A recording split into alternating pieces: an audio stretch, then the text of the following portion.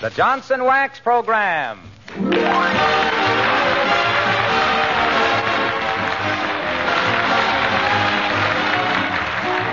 The makers of Johnson's Wax products for home and industry present the Fibber McGee and Molly Show, consisting of Bill Thompson, Gail Gordon, B. Benaderet, Arthur Q. Bryan, and I'm Harlow Wilcox. Molly, we regret to say, being absent this week, a flu victim.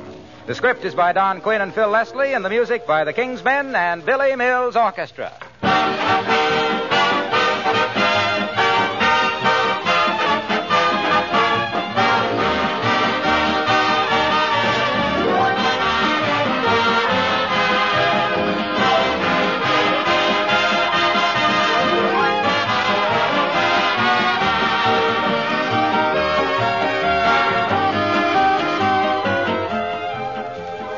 What's the most difficult part of your home to keep clean? Isn't it your kitchen floor?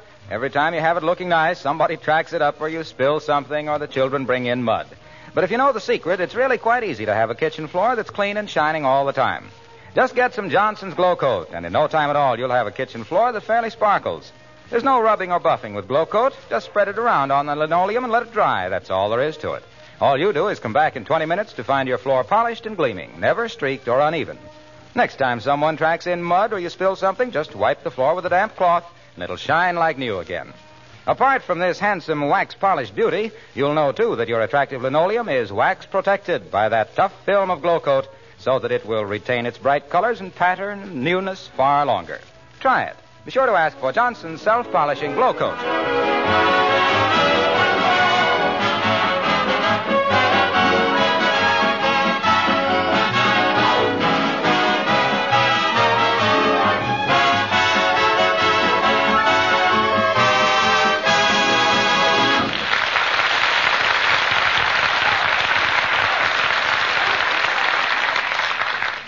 When a man persists in walking through the snow and slush with no overshoes, when he goes out into the sub-zero morning to get the mail in his bathrobe, when he runs around his cold bedroom floor with bare feet, what inevitably happens? That's right, his wife gets the flu. That's why the doctor is at 79 Wistful Vista, the home of Fibber McGee and Molly. How is she, Doc, huh? How is she, Doc, huh? Is she all right, Doc? Oh, be quiet, you little fuss budget. Huh? Molly has a light case of flu, that's all. Oh. She has all the medicine she needs, and the balance of my prescription consists of at least 24 hours rest in bed. Okay, Doc, okay. I'll see that she gets it, and I'll make her some hot lemonade every half hour. I'll keep reminding her to take her medicine. I'll take That's her temperature. exactly what I was afraid of. Leave the woman alone. Go away and hide. Lose yourself. Yeah, but what if she needs If something? she needs anything, Mrs. Carstairs will see that she gets it. Carsty, is she coming over? Yes, she did a great deal of nursing during the war, and when I'm short of nurses, she helps me out. Oh. Incidentally, you don't look very well yourself. Get your bay window caught in a waffle iron or something? No, I ate something last night that didn't agree with me. What? Oh, just a little sandwich I fixed up about midnight. Fried egg, bologna, Bermuda onion, cream cheese, and mustard pickles. Oh, fine. Rigor mortis on rye bread. No, whole wheat. Well, how did you sleep? Like a log. You don't say. Yep. Like a log was laying across my stomach. My boy, you have interior arrangements that would make a 40-ton drill press look like it was made of sponge cake. In all my weary years of practicing medicine, I never... Oh, that must be Carsty now. Come in. Oh, hello, Mrs. Carstairs. Nice of you to come over. I'm very glad to help Mrs. McGee out, Doctor. And good evening, Mr. McGee. Hi, Carsty. I sure appreciate this. I hope it ain't interfering with any social engagement. Hey, your fur coat's all rained on. Here, let me hang it up before it gets ruined. Rain won't hurt it, McGee. Of course not. To quote an old joke, did you ever see a mink carrying an umbrella? Have you any instructions for me, Doctor, or any suggestions? Well, they're all written out on the hall table upstairs, Mrs. Carstairs. You know, the usual routine. Keep her warm and quiet, and feed her lightly. Yeah, just let me know when you want something cooked up for her, Carsty, like milk toast or hot coffee. Look, bird brain, I'm going to take you out of here. You're going downtown and have dinner with me. Yeah, but, Doc, suppose she needs me for something. The only thing she needs right now is a little less confusion. Confusion spelled M-C-G-E-E. I shall prepare anything she wants, Mr. McGee. Just set your mind at rest. What, you mean you can cook, Carsty? My dear Mr. McGee, when I first met Mr. Carstairs, I was slinging hash in a... I was dietitian in a Greek restaurant. my patient. Don't worry about a thing, Mr. McGee. Come on, McGee, get your leggings and mittens on. We'll go downtown and kick a few calories around. Oh, gee, Doc, I don't think I ought to. I ought to stay here. Get your coat and stop arguing, Noisy, or they'll find your body in a snowdrift strangled with a stethoscope. Okay. Where'll we go? We might try that new place on Oak Street, Joe's Gravy Bowl. You ever eat there? No, but my office nurse told me she had. She like it? No, but she said she ate there under unfortunate circumstances. What unfortunate circumstances? She was hungry. Come on, McGee. Quit stalling. I've got to have dinner and get back to the hospital so I can... Oh, for the love. Come in. Hello there, kids. Hiya, Doc. Where's daughter, Johnny? She's got the flu upstairs, old-timer. And lower your voice about 40 decibels. You sound like the mating call of a sea lion. Okay, fellas. Sorry to hear about the kid. Anything I can do? No thanks, old-timer. Not a thing. Hey, we're having dinner at Joe's Gravy Bowl. You know anything about it? Hey! Do you know anything about Joe's Gravy Bowl, eh? I know one of the waitresses down there, Lily Dugan. Yeah? Fine girl. Maybe you've seen her in there. Tall, red-headed kid with half your coffee in the saucer. We never ate there, old-timer. How's the food? Hey! I said not bad, Johnny. Not bad at all. Ask for their T-bone steak smothered in mushrooms with sauce bordelaise. You don't get it, but it's fun to watch their face when you ask for it. Would you care to join us for dinner, old-timer? We'll flip a coin, odd man for the check. Sorry, Sawbones. I'd like to join you, but I got a date to go horseback riding with my girl, Bessie. Horseback riding? On a night like this? Hey! You mean to say you go... on the merry-go-round down at the stadium. Yep, I got a dandy little mare down there, one with glass eye. 3-gated. Up, down, and wobble. This is our last time. Bessie's getting bow-legged. Did she say so? No, but the pleats in her skirt are beginning to open up.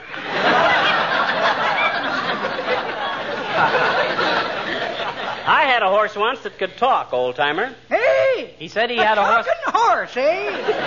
Hey, that's wonderful, Johnny. What'd you do with him? I sold him. He was an Arabian horse, and nobody understood Arabian.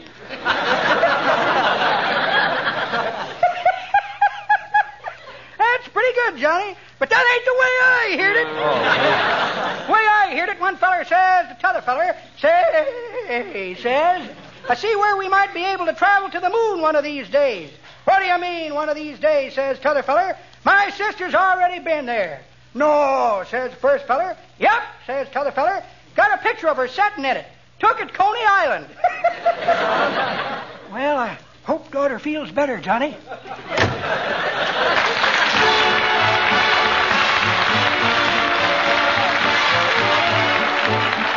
Billy Mills and the orchestra, and I Can't Begin to Tell.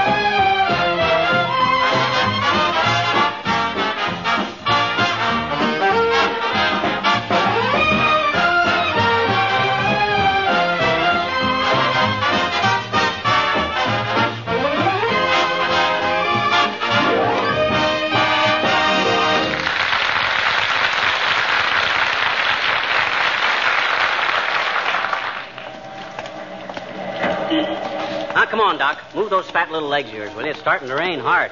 Yeah, it's too bad they can't have a little of this rain out west where the soil is blowing away. Yeah, my gosh. Half an hour of this rain right now would do them more good in 5 minutes than a month of it would do in a week at any other time. How was that again, Pivot Tooth? I says a half an hour of this rain would do them more... Oh, hey, there's Latrivia. Hi, Latrivia. Hello, McGee. Oh, good evening, Doctor. Evening, Mr. Mayor. Better step into this doorway out of the rain. Yeah. That's it. Let me in there, too. Yeah. You know, Mr. Mayor, I like to be present when you get over pneumonia, not while you acquire it. After a few years in the Coast Guard, Doctor, dry clothing seems a trifle effeminate. McGee, where's Molly? She got bit by the flu bug, Latrivia.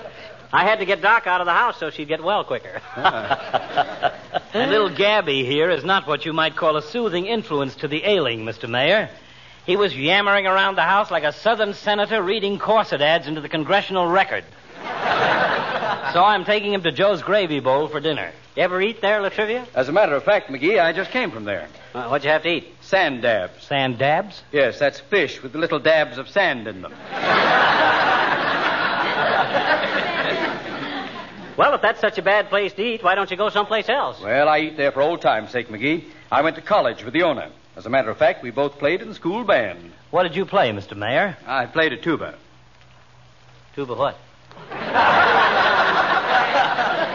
It wasn't a tube of anything. It was a musical instrument. Oh, that's pretty ingenious, Latrivia. What'd you do, hold your finger over the end and squeeze it? I knew a guy could play an air hose at the filling station like it was a bagpipe. He used to I'm sit there... afraid I didn't make myself clear, McGee. I played the tuba. Don't you know what a tuba is? That all depends on what it's a tuba.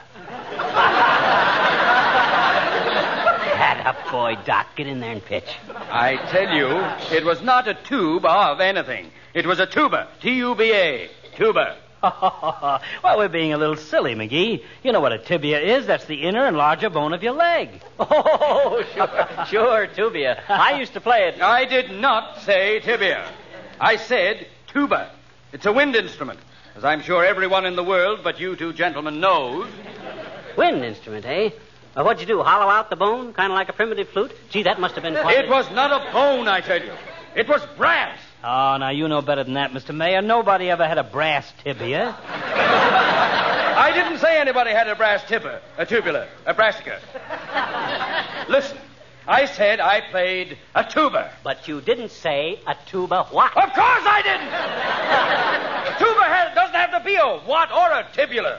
I mean to say that a wind instrument, a brass tibia, a tuba, it's a thing that... Every orchestra has a brassica tibia. Tubia.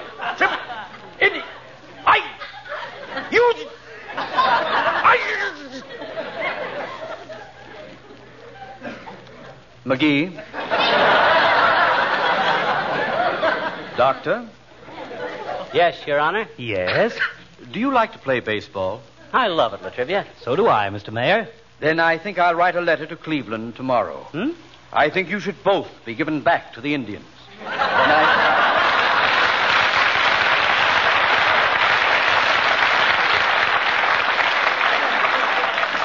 Well, how was I, McGee? Oh, you were great, Doc.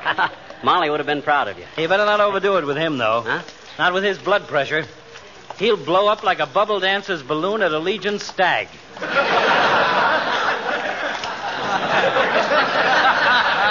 Hey, is this the restaurant, McGee? Looks like it, Doc. Yeah, this is it. It's crowded, isn't it, huh? Yeah, that don't mean anything these days, Doc. Yeah. These days, you put a camp in a snake pit, and people would stand in line 3 deep to get a plate of French fried heartburn at $3 a spasm. Hey, Bud, how about a table for 2? I'm sorry, sir. There was just a few moments' wait. Did you have a reservation? No, we didn't. We couldn't find your name in the phone book. I know. I have an unlisted number, sir. Keeps out the riffraff. I'll seat you very shortly. Well, not a bad-looking joint, is it? Clean, at least. Maybe they... Oh, look, McGee, there's Wilcox. Well, it can't be so bad if he eats here. Hi, Junior. Hello, pal. Hello, Doc. Where's Molly? Home with the flu, my boy. Getting Egghead here out from underfoot was part of my prescription. You just finishing eating, Junior? What'd you order? Well, I ordered eggs stuffed with caviar for an appetizer. Uh-huh. Then a cup of puree de Mongol julienne, a mixed green salad with Roquefort dressing, baked mountain trout with almond sauce, a side order of French fried zucchini, baked Alaska, and a demi-tasse. You got all that stuff? No, that's what I ordered. I got a club sandwich and a glass of milk. How was the club sandwich? Great. I could even taste the clubs. I think they'd been used by the Keystone Cops. I take it you haven't got a very high regard for this Joint Junior.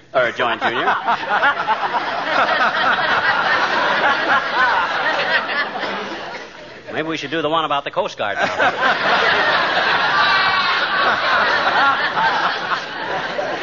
But what do you eat here for, Junior, if it's so bad? Lower your voice, pal. The proprietor buys a lot of glow coat from me. Oh. Have you been out in the kitchen? No, we haven't, Junior. Is it pretty awful? No, it's awful pretty. Oh. Immaculate. The linoleum shines like a mirror. You know how easily spilled things are wiped off of Johnson's glow-coated linoleum. Oh, yes, I know how that is. Well, these people keep the place so clean that you could even operate out there, Doc. Well, if somebody will give me a knife and a pork chop, I'd like to operate in here. The owner told me that even with the wear and tear on a busy restaurant kitchen like this, the linoleum lasts a lot longer and looks infinitely better when he protects it with glow coat. Yes, but He says that with the help shortage and all, they can't spend all day scrubbing kitchen floors. Well, that's But all. with glow coat so easy to use and requiring no rubbing or buffing, it's a cinch. Yeah, You but- just pour it out, spread it around, and in 20 minutes or less... Yeah, but what that got to do with it? That's why I don't want you fellows to criticize too loudly. He's doing the best he can under difficulties. Oh, yeah. And personally, I'd rather eat bad cooking from a clean kitchen than fine food from a messy one. Say, incidentally, what did you order? We haven't ordered anything yet, Waxy. So far, we've been given the brush like a couple of bad boys on Papa's knee. What do you recommend, son? I don't recommend anything, Doc. I was just going to say that if you try the Swiss steak, you'll understand why the Swiss are always neutral. That would take the fight out of anybody. So long now.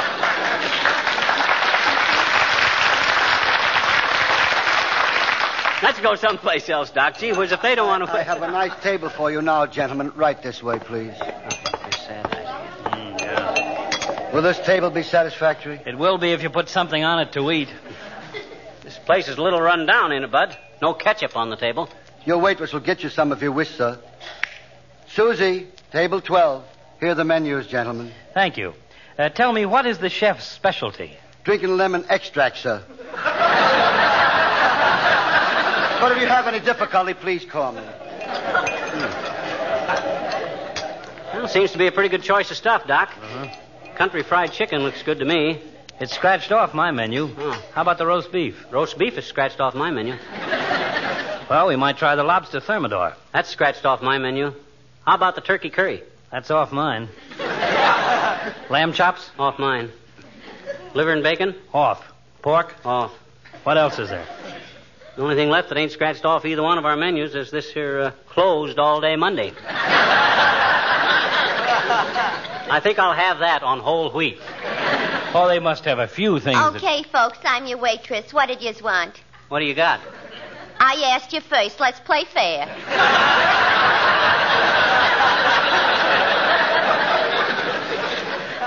My peristalsis has slowed up so much by now it would take me 5 minutes to hiccup. What's ready, Susie? The hard rolls is nice. Look, sis, we didn't come all the way down here to dine off on hard rolls. How's the minute steak? Well named. The minute you eat it, you wish you hadn't. We don't want to be fussy, Susie, but what can you recommend? Sir, I do not wish to seem unloyal to my employer, but there's a hamburger stand 2 blocks north of here. Come on, sis. Surely you must have something fit to eat in here. What are all these other people eating? Well, let me see, mister. Those 4 men at the next table, they're gamblers. Mm-hmm. They're having the chicken croquettes. How about the 2 ladies at the third table there? That's the boss's wife and his sister. They're having sliced ham and potato salad. Oh, that ain't much of a dish for a cold night like this, sis, but I'll have that. I'll ask them if they can spare you some. They brung theirs with them. Look, Susie, knowing what you know, and I'll bet it's plenty, what would you suggest we eat?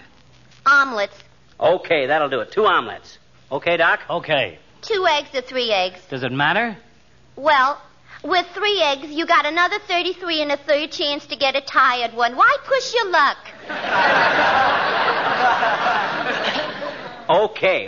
2 eggs then, and lots of fried potatoes and ketchup. Coffee now or later? I'll have mine now. Me too. In here, we call that a suicide pact. Okay, gents, just write the names of your nearest relatives on the tablecloth, and I'll take care of everything.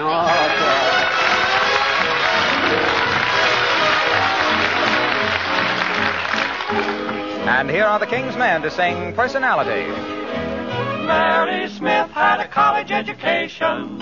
Sally Jones had a scientific streak. Susie Lynn used to lecture on ancient architecture. Josie Green spoke Latin and Greek. Just forgotten girls with forgotten brains. While history explains, when Madame Pompadour was on the ballroom floor, said all the gentlemen obviously, the Madam has the cutest personality. And think of all the books about the Barry's looks. What was it made her the toast of Paris? She had a well-developed personality. And what did Romeo see in Juliet? Or Piero in Pierrette? Or Jupiter in Juno? You know. And when Salome danced and had the boys entranced, no doubt it must have been easy to see that she knew how to use her personality. What did Romeo see in Juliet? Or Piero in Pierrette? Or Jupiter in Juno? You know. And when Salome danced and had the boys entranced, no doubt it must have been easy to see that she knew how to use her personality.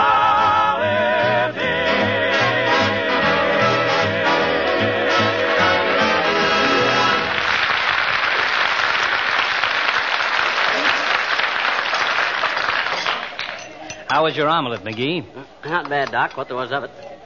That was a 2-egg omelet, though. They must have used canary eggs. Mine was a little skimpy, too. I tried to fill up on bread and butter. Wasn't enough butter. Wasn't enough anything. I never did get any water. Yeah, I saw you trying to get the waitress's attention. I've been beckoning to her for so long, I got a Charlie horse in my forefinger. Oh, here she is. Did you want me, folks? Yes, give me the check, will you, please? Oh, it's my check, Doc. You suggested this for Molly's sake, so I'll pay. All right.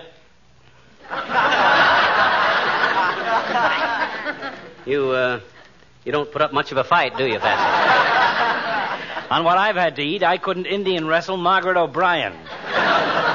How much is it, Susie? $4.40, gentlemen.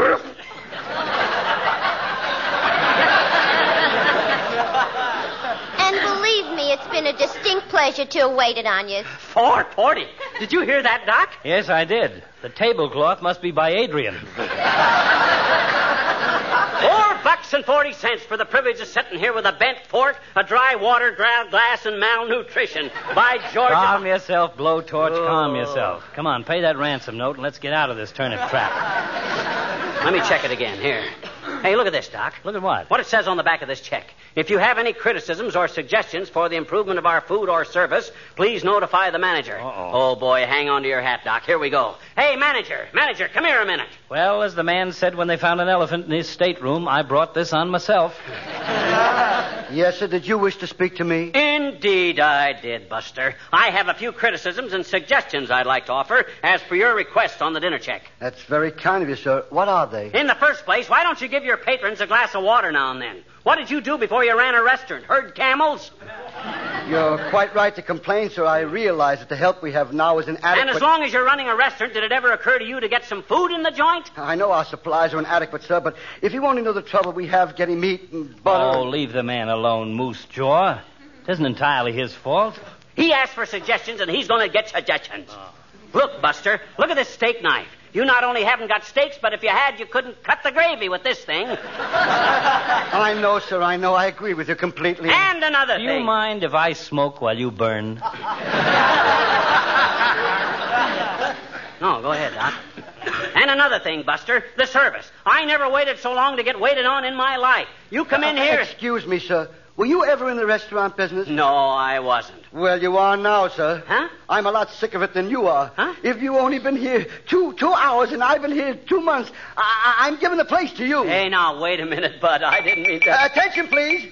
Patrons of Joe's Gravy Bowl. No. This establishment has just been changed. Your new proprietor is Mr. What's your name, sir? Patsy McGee. Your new proprietor, Mr. Patsy McGee. No. Thank you and goodbye forever. Well, now that you're the owner, McGee, I have a few suggestions to make you... grab a sugar bowl, McGee. Here they come. What the... Oh, how did... Who's the... Look here, mister. I found a nail in my spade. Hey, do you call this library paste mashed potatoes, brother? I've got a good nose. Oh, now, just a minute, folks. I want to go up the water. Hey, where's my Will Rabbit? Oh, this is ridiculous.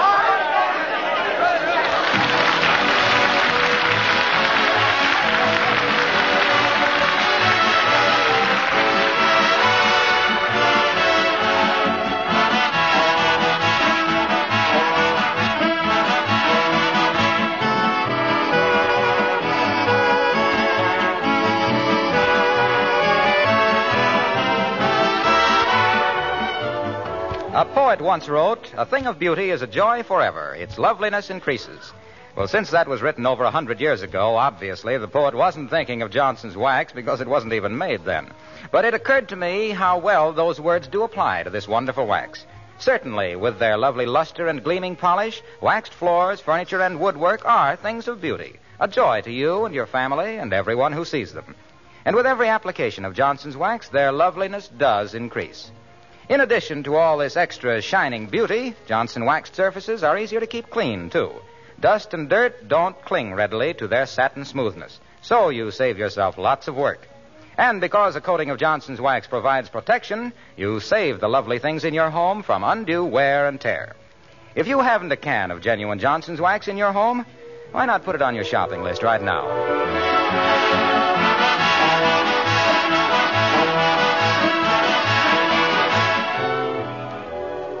Ladies and gentlemen, between Pearl Harbor and VJ Day, there were more than 355,000 people killed, 1.25 million permanently disabled, and nearly 35 million injured. On the battlefronts? No. Right here at home. By accident. That's a pretty shameful figure when you realize that from 50 to 90% of them were due to sheer carelessness. So during these days of worn tires, faulty brakes, and general readjustment, be extra careful. Take a little more time. Take a little more care. Take a lot fewer lives. Thank you, and I'm sure Molly will be back with us next week. Good night.